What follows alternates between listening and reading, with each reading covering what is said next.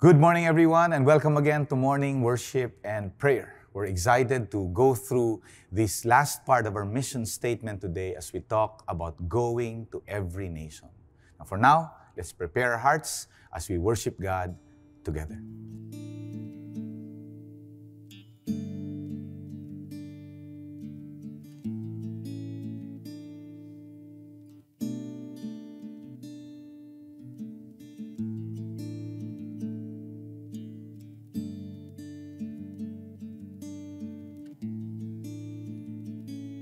Fill us up, pour us out for a broken world that is far from you. Fill us up, pour us out to be your hands and feet, oh Lord. Holy Spirit, draw me near. Holy Spirit, we are here to seek your face and know your ways. Fill us up, pour us out for a broken world that is far from you. Fill us up, pour us out to be your hands and feet, oh Lord. Holy Spirit, draw me near. Holy Spirit, we are here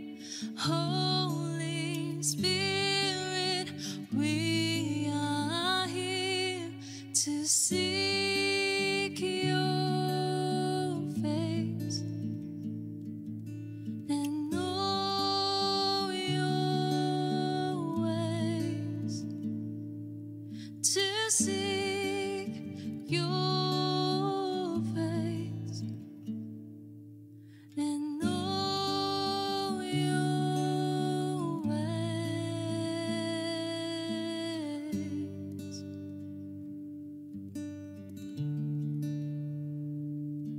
Lord, may your grace rest on every family and every individual listening today. Thank you, God, for going ahead of us, opening our hearts to you, drawing us near to you, and speaking to us today. In Jesus' name, amen. Good morning again. And our topic now is about going to every nation. You've probably noticed that in the past weeks, we've gone through our every nation mission statement. And we know that the latter part of that is about establishing churches and campus ministries in every nation. That talks about world missions. That talks about us going to the ends of the earth. That talks about us going to every people group that is still yet to experience or to receive or to understand the gospel. And we are committed to be able to do that. Now, the beautiful thing, though, is this. We're called every nation, right? We're called every nation churches all over the world. I mean, here in the Philippines, we're called Victory. And several other churches, every nation churches here in the Philippines. But all around the world, that name Every Nation Churches actually represents the vision or the mission that God has called us to go to every nation. Right now, we're at around 523 churches in 82 nations across the world, with around 114 active church plants. That tells us that even until today, we're still very intent and intentional in being able to bring the gospel, plant churches, and campus ministries in every nation.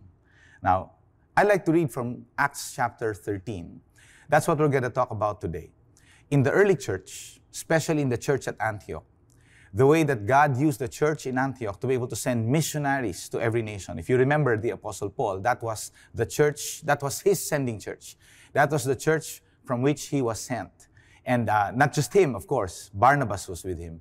And we're going to talk about Paul's first missionary journey.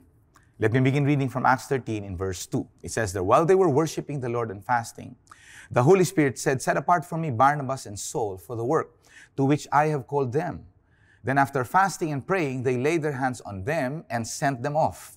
So being sent out by the Holy Spirit, they went down to Seleucia, and from there, they sailed to Cyprus. This is the beginning of the story. I would encourage you to read those two chapters, Acts 13 to 14, because it concludes, it tells the story of Paul's first missionary journey. In fact, he went to several places. He went to Cyprus, specifically in Salamis, and throughout the whole island as far as Paphos. He went to Pamphylia, specifically in Perga. He went to Pisidia, specifically in Antioch and Iconium. And then finally, he went to Lycaonia, specifically to Lystra and to Derbe. And after that, those two chapters would describe how he went from one city, one town to the next. And afterwards, he retraced his steps all the way from Derbe back to Lystra, to Iconium, to Antioch, to Perga, to Paphos, to Salamis, and then sailed back from Cyprus, going back to Jerusalem. He was able to make that round. It was one missionary journey. Imagine that today. I mean, as we believe God for a work in every nation, for churches to be planted in every nation, as a church, as a whole movement of churches, we are institutionally, we have institutional efforts or initiatives like the 114 church plants. But then you're probably thinking, how do I participate? I mean, I go to work every day. I go to school every day. Or I prepare the baon for my kids every day. That's what I do on a daily basis. How can I get involved in the nations? How can I somewhat participate still? The good news, though, is that yes, all of us can participate in the work in the nations. So, in fact, that's what we're going to talk about now. How you can practically participate, especially if you're not called to necessarily go to the nations. How can you participate as a regular Christian believer, who's part of a local church, who's trying to live his or her life for God, and yet you can still be directly involved in missions? Let's go back to that passage.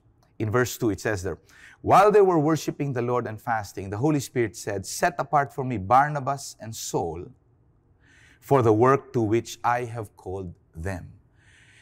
This is a moment in the context of prayer, fasting, and worship. The Lord spoke to the church, to the leaders of the church. In fact, both Barnabas and Saul were part of the leaders in the church. Now, you're probably wondering, who is Saul? Well, he's the same guy, Paul. This was his name, Saul, but on this first missionary journey, he transitioned to being named Paul or Paulos because that was his Roman name, and it was easier for them to be able to move around the Roman world with that name. So here was the Apostle Paul being set apart with Barnabas to the work to which God has called them. It came in a moment of prayer. Have you begun praying for the nations? That might be a good place to start. Have you begun praying for the nations? I remember, growing up in Victory, in those early years, they kept challenging us, right, to be able to get a Bible and a passport. And in those early years, we began praying for the nations. They told us, go ahead and pray for a nation. A nation every day, or at least once a week. Pray for a nation weekly. Pick one particular nation. I began to pray for India in those days.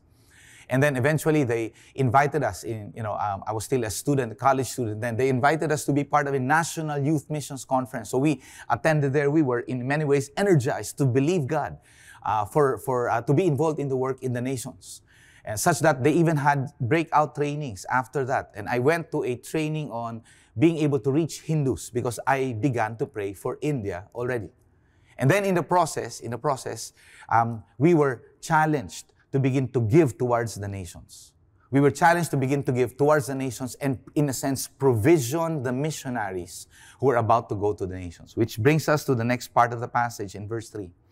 Then after fasting and praying, they laid their hands on them and sent them off. So the leaders of the Antioch church laid their hands on Barnabas and Saul, and then sent them off. The idea of sending off is, of course, the way we send off people now is that we pray for them as we send them to the nations. But the idea of sending off also means provisioning for them.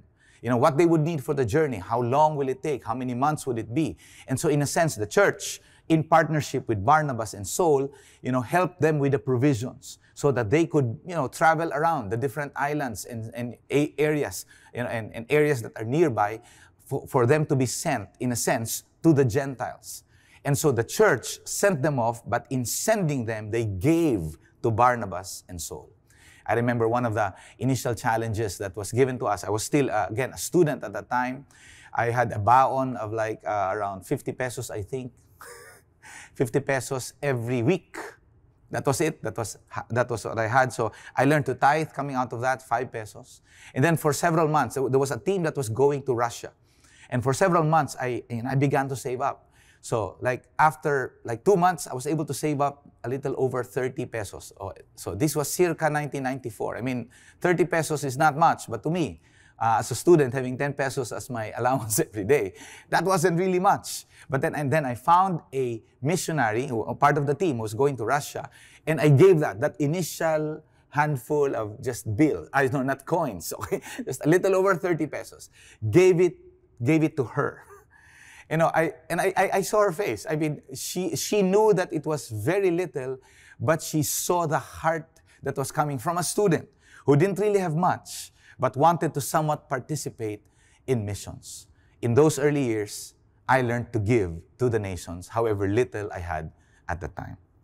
The passage continues in verse 4. So being sent out by the Holy Spirit, they went down to Seleucia, and from there they sailed to Cyprus. Now, I love the part that in the end, it is the Holy Spirit who sent Barnabas and Saul. It was the Holy Spirit who spoke to them in a time of prayer, fasting, and worship about setting apart Barnabas and Saul for the work to which God has called them, specifically missions. It was the Holy Spirit who, of course, provided for the church so that they could send Barnabas and Saul.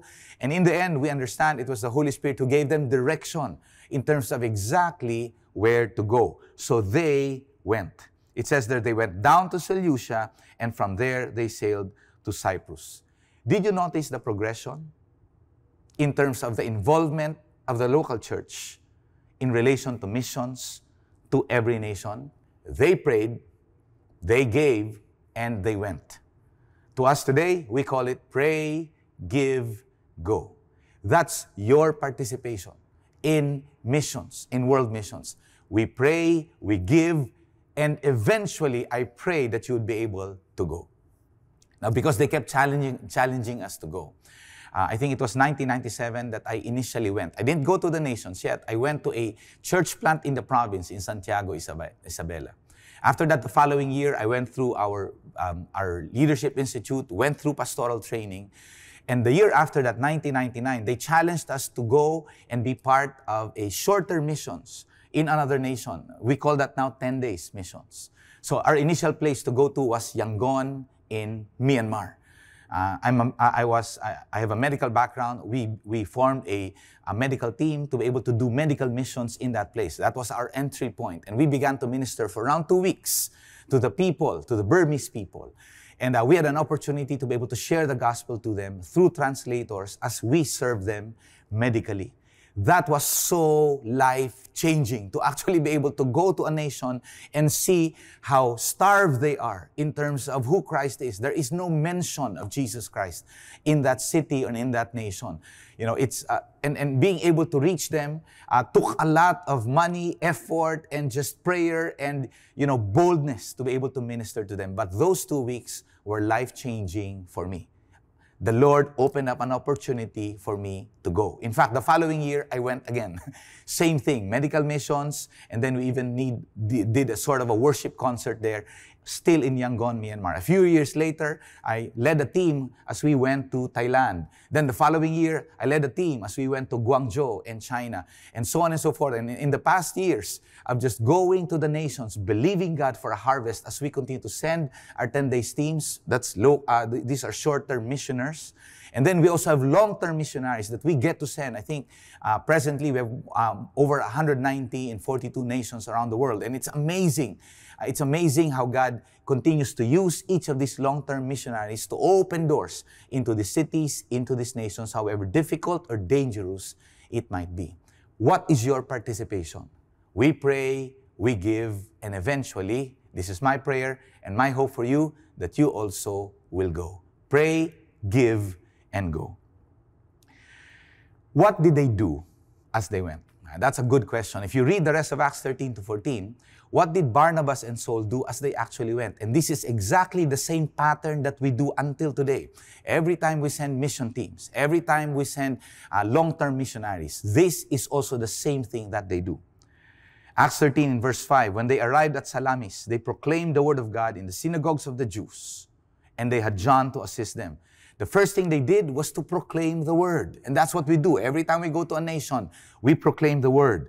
The next thing they did was they performed miracles.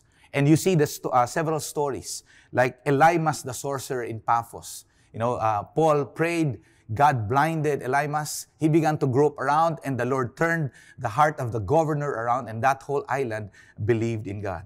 And then there were many people in Iconium to whom Paul and Barnabas ministered to, that they received their miracles. There was a crippled man in Lystra. And finally, Paul himself was healed from the stoning of the Jews in Lystra. He was almost left for dead. But then the disciples prayed for him, and then he basically came back, and he was healthy again. And it's amazing, all of these miracles. So they proclaimed the word of God, and with that, the Holy Spirit demonstrated his miracles as the word of God was proclaimed. And in the end, they made disciples and raised leaders.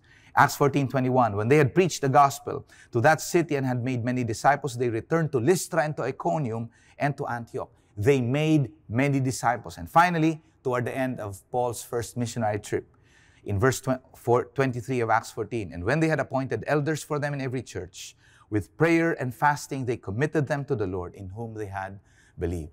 What did they do when they went to the nations? They proclaimed the word, performed miracles, made disciples, and then raised leaders. A quick example. I have a brother who's also a pastor. His name's Gilbert. He's my Kuya Gilbert, Naron. And he was sent to Timor-Leste with his family and 5 kids around 2013 to Timor-Leste. And in the course of around 8 years, this is exactly what they did. Proclaimed the word. You know, prayed for many people to be able to receive their miracle, made many disciples and raised leaders, such that at the end of those 8 years of ministry, when it was time for them to come back to the Philippines, their whole family, they literally had more than 10 full-time Timorese, local Timorese leaders in the church who were already serving. It was handed off to a local Timorese guy who's now leading the church. It's amazing. This same pattern getting repeated in the many nations that we are ministering in. What would be our part in it? We pray, we give, we go. I'd like to ask you to prayerfully consider how you could continue to get involved, how you could begin to get involved in missions, or how you could continue to get involved in missions right in your place, right in the middle of how we live our normal lives. Begin praying for a nation, maybe at least weekly. Begin giving toward missions. I've had a chance to be giving toward missions for around 30 years now, just regularly giving to missions, even as I started as a student. And then eventually pray that the Lord would open doors of opportunity for you to be able to go. Let's go to the nations. Pray, give, and go. Let's pray. Lord, enable us now to be able to understand how our place, Lord, in being able to reach the rest of the nations of the world. Lord, thank you for the way that you would open doors for us to be able to pray regularly for the nations, to be able to give regularly to missions. And Lord, eventually that we will also go to the nations and put our stake in that new land. Lord, thank you. Bring us to that place, we pray. In Jesus' name. Now let's continue to worship God together.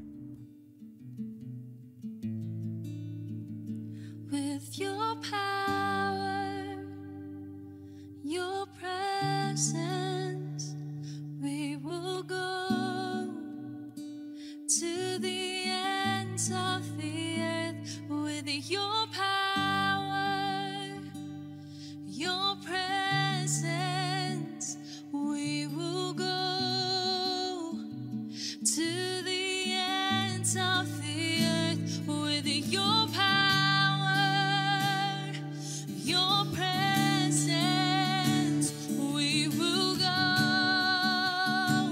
to the ends of the earth. With your power, your presence, they will know you're the light of the world. Holy Spirit, draw me near. Holy Spirit, we are here to seek your face and know your ways, to seek your face and know your ways.